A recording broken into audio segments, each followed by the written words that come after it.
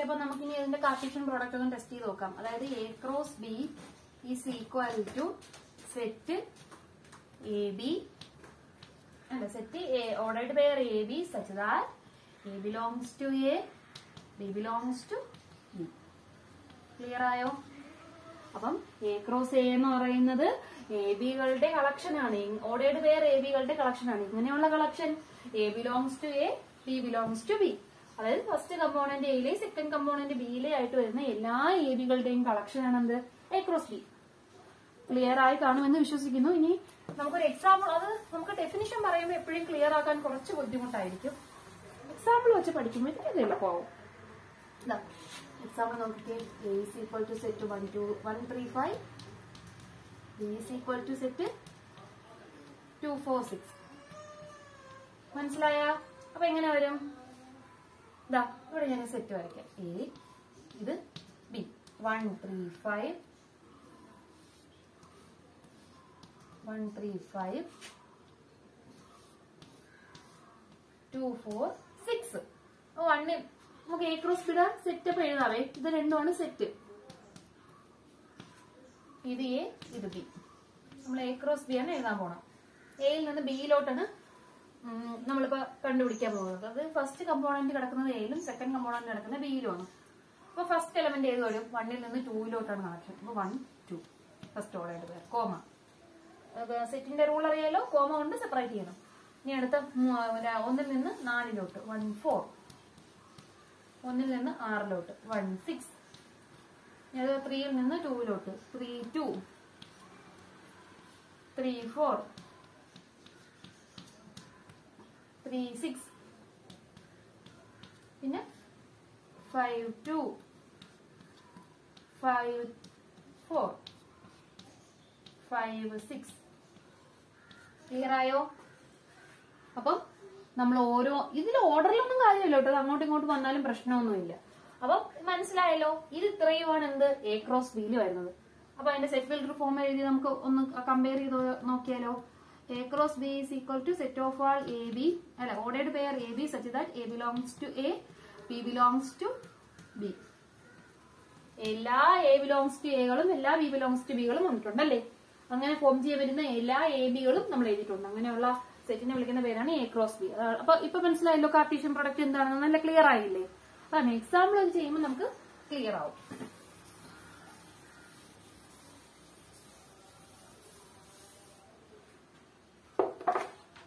ഇനി നമ്മളിപ്പോ എയും ബിയും ആണ് എടുത്തതെന്ന് പറഞ്ഞ് രണ്ട് സെറ്റിലേ ഇത് പറയാവുന്നൊന്നും ഇല്ല കേട്ടാ. A cross B cross C cross B cross എങ്ങനെ വേണമെങ്കിലും പറയാം.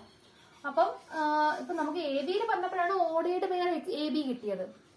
ഇത്രയും വലിയൊരു സാധനത്തിൽ പറയുമ്പോഴത്തേക്കും അതിനനുസരിച്ച് അത് മാറും. X1, X2, X3, X4, etcetera, Xn. അപ്പൊ ഓർഡേർഡ് വരുന്ന സ്ഥാനത്ത് എന്താവും? ഇത് എന്താണ് പറയുന്നത്? N tuples. ഓർഡേർഡ് പെയറിന് മാറും N ടിപ്പിൾസ് ആവും. ഇവിടെ N വരെ എടുത്തോണ്ടാണ് ഞാനത് അങ്ങനെ എഴുതിയത്. അതുപോലെ തന്നെ നമുക്ക് സെയിം സെറ്റിൽ വേണമെങ്കിൽ പറയാം A ക്രോസ് A. അത് തന്നെയാണ് എന്ത്? A square. ഇനി ഈ A ക്രോസ് എയും ഒരുപാട് വരാം. A cross etcetera cross A. അപ്പൊ N എണ്ണം ഉണ്ടെന്ന് വിചാരിച്ചോ. അപ്പൊ നമുക്ക് എങ്ങനെ എഴുതാം? A റേസ് ടു N എന്ന് എഴുതാം. ക്ലിയർ ആയല്ലോ? ഇതൊരു റിസൾട്ട് പോലെ അല്ലെങ്കിൽ നോട്ട് പോലെ റിമാർക്ക് പോലെ സൈഡിലൊന്ന് നോട്ട് ചെയ്തിരുന്നാൽ മതി. ഇങ്ങനെയും എഴുതാം എന്നുള്ളത്. ഓക്കെ, അപ്പൊ നമുക്ക് ഞാൻ നേരത്തെ പറഞ്ഞ കണക്ക് ഡിവിഷനും അഡിഷനും ഒക്കെ പഠിക്കുന്നതിന് മുമ്പ് നമ്പേഴ്സ് പഠിക്കുന്ന പോലെ നമ്മള് നമ്പേഴ്സ് പഠിച്ചു കഴിഞ്ഞാൽ നമുക്ക് ഡിവിഷനും അഡിഷനും ഒക്കെ പഠിക്കാൻ വേണ്ട ഒരു നമ്മൾ പഠിക്കാൻ വേണ്ടി സജ്ജമാവത്തില്ലേ.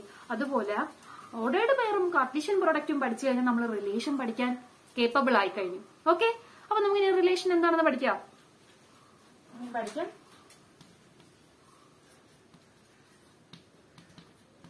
റിലേഷൻ എന്താണ്? റിലേഷൻ നിങ്ങൾ ഇതിനു മുമ്പ് കേട്ടിട്ടുള്ള വേർഡായിരിക്കുമല്ലോ. കേട്ടിട്ടില്ലേ? പക്ഷെ ഇൻ മാത്തമെറ്റിക്കലി എന്താണ് റിലേഷൻ?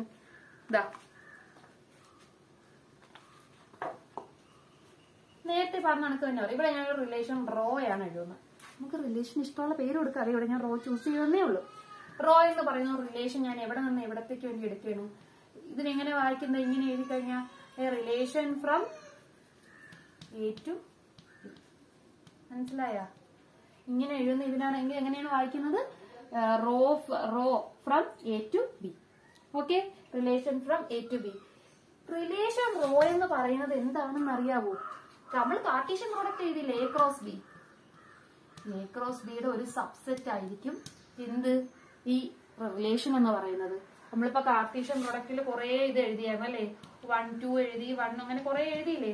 അവസാനം 5 6 വരെയുള്ള ഓർഡേർഡ് പെയേഴ്സ് എഴുതിയില്ലേ?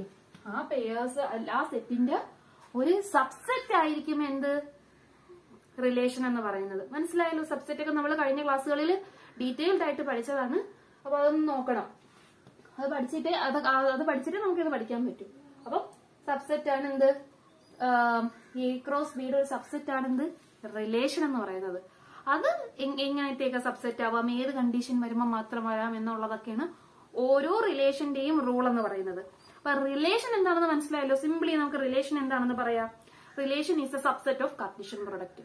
പക്ഷേ ഡീറ്റെയിൽ ആയിട്ട് പറയുകയാണെങ്കിൽ നമുക്ക് ഇങ്ങനെ പറയാം. എ എന്ന് പറയുന്നത് നോൺ എംപ്റ്റി സെറ്റ് ആണ്, ബി എന്ന് പറയുന്നത് നോൺ എംപ്റ്റി സെറ്റ് ആണ്, റോ എന്ന് പറയുന്ന റിലേഷൻ എയിൽ നിന്ന് ഡിയിലോട്ടുള്ളതാണ്. അങ്ങനെയാണെങ്കിൽ എ ക്രോസ് ബിയുടെ സബ്സെറ്റ് ആയിട്ട് വരുന്നതാണ് എന്ത്, റിലേഷൻ എന്ന് പറയുന്നത്. ഓക്കെ, ഇവിടെ ഞാനൊരു എക്സാമ്പിളിലൂടെ പറയാം, അതായിരിക്കും നല്ലത്. മറ്റേ എക്സാമ്പിൾ തന്നെ എടുക്കാം. മായ്ക്കണ്ടായിരുന്നല്ലേ? റോ എന്ന് പറയുന്നത് relation from A to B. A എന്ന് പറയുന്നത് 1 3 5, ബി എന്ന് പറയുന്നത് 2 4 6. അപ്പം എ ക്രോസ് ബി എത്ര കിട്ടും? 1 2 1 4 1 6 2 4 അല്ല സോറി 3 2 3 4 3 4 ഒക്കെ എഴുതുകയാണേ. 3 6 5 2 5 4 5 6. എന്നിട്ട് ഞാനിവിടെ ഒരു റിലേഷൻ പറയാണ്. റോ എന്ന് പറയുന്ന റിലേഷനാണ്. എങ്ങനെയുള്ള relation? Raw is A relation of A into B is a multiple of 3. Raw എന്ന് പറയുന്ന റിലേഷൻ ആണ്. എങ്ങനെയുള്ള റിലേഷൻ? എ ബി ഉണ്ടല്ലോ, എ ബിയിലെ എയും ബിയും ക്രോസ് ചെയ്യുമ്പോൾ എന്ത് കിട്ടണം? മൾട്ടിപ്പിൾ ഓഫ് 3 കിട്ടണം. എന്താ നോക്കിയാണ്. അപ്പൊ നമുക്ക് റോ എന്ന് പറയുന്ന സെറ്റ് എഴുതാലോ. 1 into 2 2, 1 into 4 4, 1 into 6 6 വരുമല്ലോ. അപ്പം 1 into 6 എന്ന് പറയുന്നത് 3യുടെ ഒരു മൾട്ടിപ്പിൾ അല്ലേ? ഇപ്പൊ 1 6 വരും. അടുത്ത 3 1 വരുമല്ലോ. 1 2 3 into 2 6. അപ്പൊ 3 2 വരുമല്ലോ. 3 4 വരുമല്ലോ. 3 6 വരുമല്ലോ. പിന്നെ ഇനി ഏത് വരും? 5 2 വരുമോ? 5 4 വരുമോ? ഇല്ല. അപ്പൊ 5 6 വരും അല്ലേ? 5 6. ഇത് ഇത്രയുമാണ് എന്ത്, അതിൽ വരുന്ന റിലേഷൻസ് എന്ന് വെച്ചാൽ നമുക്ക് ഏത് റൂളാണോ തരുന്നത് ആ റൂള്. ഇപ്പൊ ഞാൻ പറയാണ്, എ ക്രോസ് ബിക്ക് പകരം എ പ്ലസ് ബി എന്ന് പറയുന്നത് ഈസ് എ മൾട്ടിപ്പിൾ ഓഫ് 3 ആണ് വരുന്നെങ്കിൽ ഏത് വരും? 1 + 2 വരും അല്ലേ? ഇനി ആ റോ 1 എന്ന് കൊടുത്ത ആ റിലേഷന്റെ പേര്. അപ്പൊ ആ റിലേഷനിൽ ഏതൊക്കെ വരും? 1 2 വരും. കാര്യം 1 + 2 3 ആണ്. 1 + 4 എന്ന് പറയുന്നത് 5 ആണ്, അത് വരില്ല. 1 + 6 7 ആണ്, വരില്ല. 3 + 2 5 ആണ്, വരില്ല. 4 + 3 7 ആണ്, വരില്ല. 3 + 6 9 ആണ്, വരും. 3 6 വരും. ഓക്കെ, പിന്നെ അടുത്ത ഒരെണ്ണമുണ്ടല്ലോ, 5 6 വരില്ല, 5 4 വരില്ല, 5 6 വരും അല്ലേ? അല്ല, 5 6 വരില്ല, 5 2 വരില്ല, 5 4 വരും.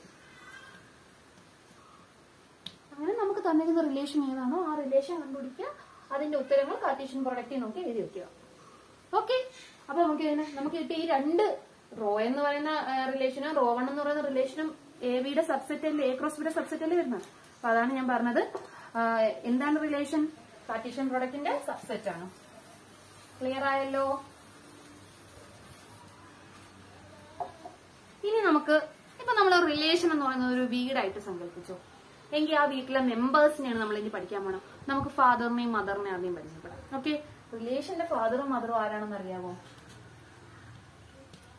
Domain and range. ഓക്കെ, ഡൊമൈനും റേഞ്ചുമാണ് നമുക്കിനി പഠിക്കാനുള്ളത്. എന്താണ് ഡൊമൈൻ, എന്താണ് റേഞ്ച്? നമുക്ക് ഡൊമൈനിന് ഞാൻ പറഞ്ഞില്ലേ, റോ എന്ന് പറയുന്നത് ഒരു relation from A to B ആണെങ്കിൽ എ വിളിക്കുന്ന പേരാണെന്ത്? ഡൊമൈൻ. ബിയെ വിളിക്കുന്ന പേരാണെന്ത്? റേഞ്ച്. ക്ലിയർ ആയോ? അപ്പൊ മനസ്സിലായോ അച്ഛനും അമ്മയും എന്ന് ഞാൻ പറഞ്ഞതിന്റെ റൂൾ എന്താണെന്ന്? അവരാണ് അതിന്റെ മെയിൻ കാര്യങ്ങൾ. അപ്പൊ റോ എന്ന് പറയുന്നത് എയിൽ നിന്ന് ബിയിലോട്ടുള്ള റിലേഷൻ ആണെങ്കിൽ എ നമുക്ക് ഡൊമൈൻ എന്ന് പറയാം, ബിയെ നമുക്ക് റേഞ്ച് എന്ന് പറയാം. ഇനി ഡൊമൈന് നമുക്ക്, ഡൊമൈൻ ഓഫ് റോയെ നമുക്ക് എങ്ങനെ സെറ്റ് ബിൽഡർ ഫോമിൽ എഴുതാം? ഇതൊക്കെ ഇന്നലെ മറ്റേ സെറ്റിന്റെ ക്ലാസ്സിൽ ഞാൻ പറഞ്ഞിട്ടുള്ളതാണ്. അപ്പം ഡൊമൈൻ ഓഫ് റേഞ്ച് നമുക്ക് എങ്ങനെ എഴുതാം? ഡൊമൈൻ ഓഫ് റേഞ്ചിൽ വരുന്ന എലമെന്റ് ഏതായിരിക്കും? സ്മോൾ എ ആയിരിക്കും അല്ലേ? Small A belongs to A such that ഇവിടെ ഒരു ബി കാണുമല്ലോ, B belongs to capital B. എവിടെ വരും അത്? അല്ലെങ്കിൽ തിരിച്ചെഴുതാം, അതാകുമ്പോൾ കുറച്ച് മനസ്സിലാവും. Small A belongs to A, ordered pair such that ordered pair A B, B belongs to. ഇതാണ് എന്ത്? Set builder four. ഒന്നുകൂടെ നോക്കിയേ, നമ്മളെ ഡൊമൈൻ ഓഫ് റോ എന്താണ്? Small A belongs to A ആണ് ഡൊമൈന് വരുന്നത്. എങ്ങനെയുള്ള small എകള്? A ബിയില് B belongs to B ആയിട്ട് വരുന്ന എ ബിയില്. അപ്പൊ എല്ലാ ബിയും വരും. അത് കാർട്ടീഷ്യൻ പ്രോഡക്റ്റ് എടുക്കുമ്പോഴത്തേക്ക് എല്ലാം വരത്തില്ല അതിനകത്ത്. എല്ലാ എ ബികളല്ലേ കാർട്ടീഷ്യൻ പ്രോഡക്റ്റിൽ വരുന്നത്. മനസ്സിലായല്ലോ? ഫസ്റ്റ് എ ആണ് എന്ത്? ഡൊമൈൻ. രണ്ടാമത്തെ ബി ആണ് റേഞ്ച്. അപ്പൊ റേഞ്ച് ഓഫ് റോയെ നമുക്ക് എങ്ങനെ എഴുതാം സെറ്റ് ബിൽഡർ ഫോമില്?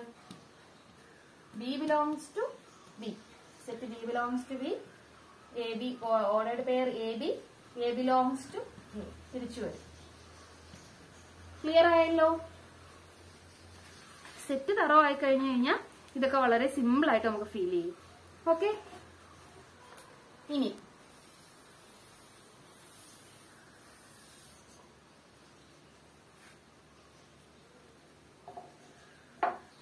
നമുക്ക്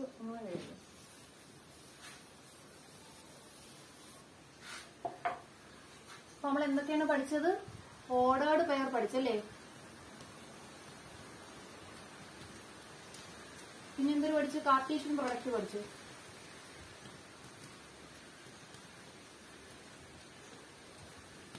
പിന്നെ എന്ത് പഠിച്ച്?